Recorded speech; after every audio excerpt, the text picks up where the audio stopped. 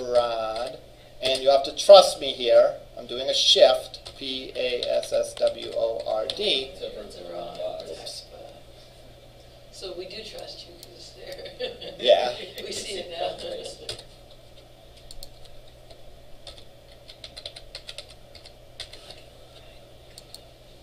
It logs me out. How could we fix that? Could you do either a validation, you could do that, or something in C#, and there's like a comparison? Okay, something in C#, that's true.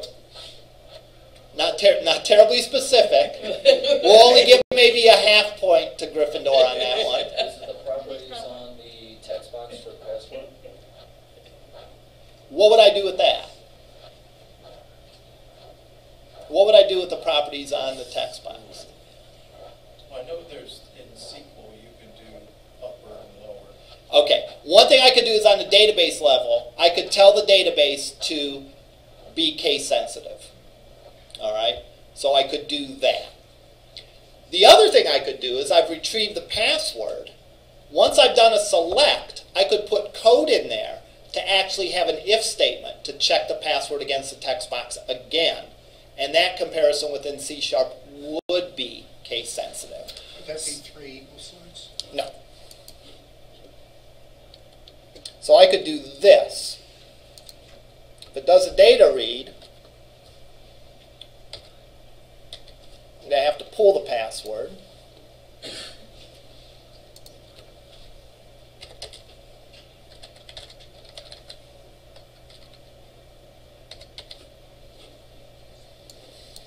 I could say if, what do I want to say here?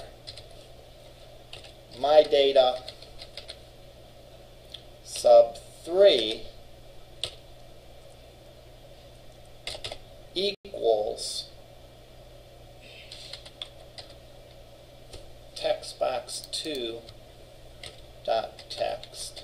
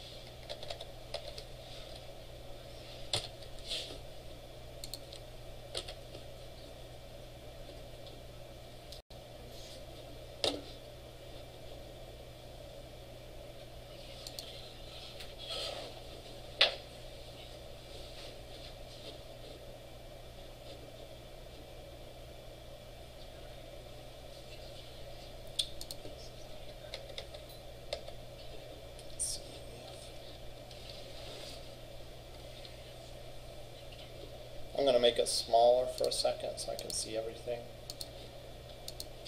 Close the bracket. If they have an else if.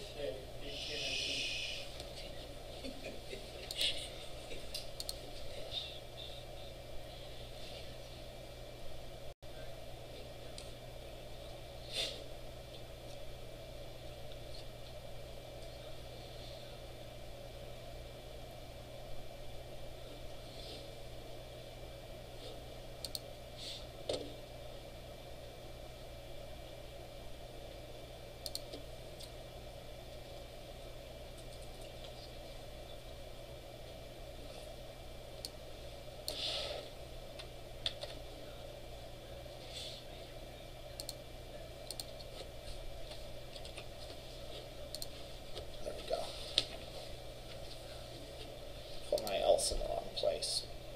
Now here, I might be nice and give them a hint and say, hey, are you sure your cap locks isn't on?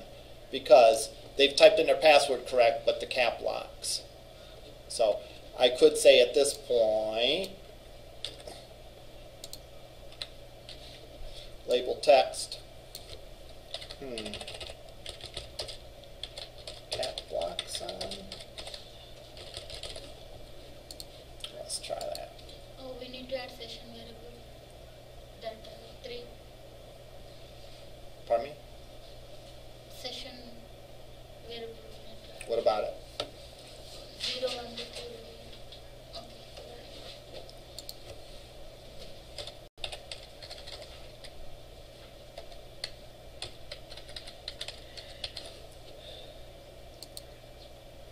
unsuccessful. Oh, I typed in pmorad. There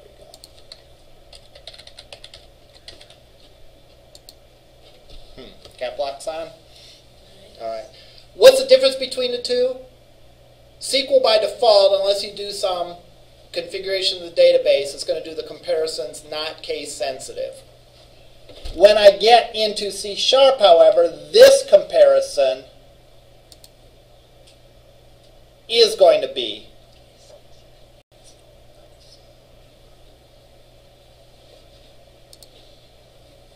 this part is going to be a case-sensitive comparison.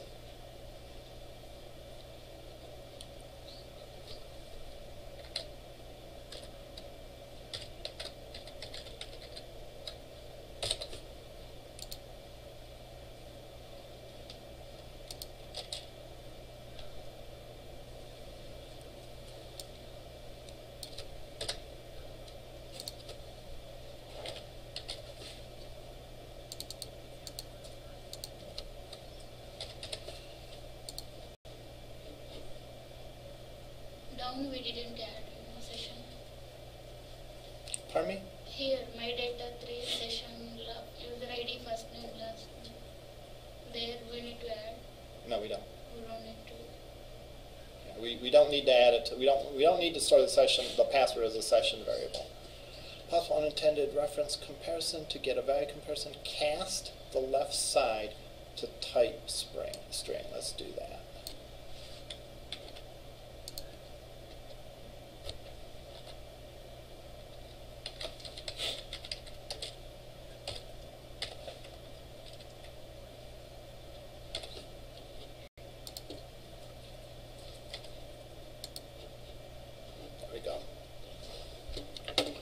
So it was giving me a warning then because, strictly speaking,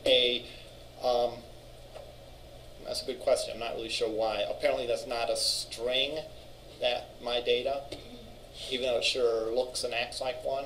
But at any rate, by doing this, I force the issue and demand that it be treated like a string.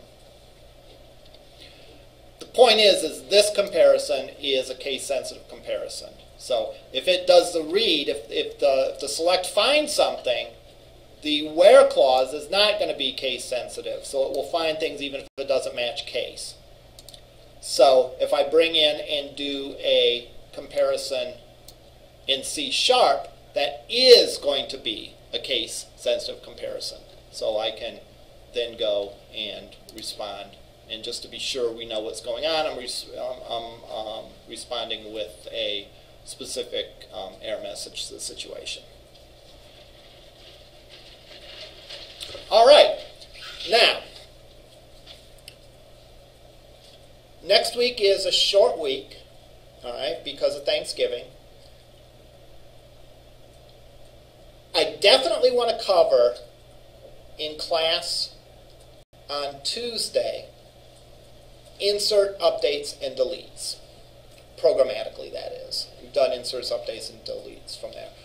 And a classic example of this is going to be a vote, right? When I do a vote, I want to insert into the vote table, all right? And the insert doesn't really make sense to do it in a details view. Because really, I'm going to get the user ID from the session variable. I'm going to get the date from the current date. And I'm going to get the vote from a drop-down or a radio button or something. So I can just as well write my own code for that. All right? And believe it or not, it's actually going to be easier than this. All right? Because we're not reading any data. We're simply executing an insert. It's either going to succeed or it's going to fail. Now, the one thing I didn't do here, which we probably should do, is we should probably wrap this in a try-catch, just in case, for whatever reason, it can't do the SQL read, like the database is down. So we'll also touch on try-catches. Once we learn how to do an insert, an update delete is just about the same, except instead of saying the word insert, it's going to say update and delete. In fact, once we learn how to do a select, to do an update, delete, and insert is the same. It's essentially this code with select change to insert, update, or delete, and we can actually get rid of some code. So that's actually good news. The inserts, updates, and deletes are actually simpler than the select. I decided not to have another assignment, which I know is going to break a lot of hearts. All right? That will give you something to be thankful for next Thursday, if you don't already have enough things. Because my thought is that some of these things that we're talking about here, you can likely apply to your project. And therefore, if I was going to give you another assignment, it would have been something along the lines of this. And probably most of you can do that. And I really want to see you guys do a real bang-up job on your projects. So next Tuesday, I'll lecture about this, about update or inserts, probably touch on try-catch, may touch on a couple other things. The following week will be a week that we will come in here because those guys have the lab until 10:45, and then we'll talk for a while, then we'll adjourn the lab, and you can have a longer work session in there. All right, we'll see you in lab. I do need to borrow someone's thumb drive again.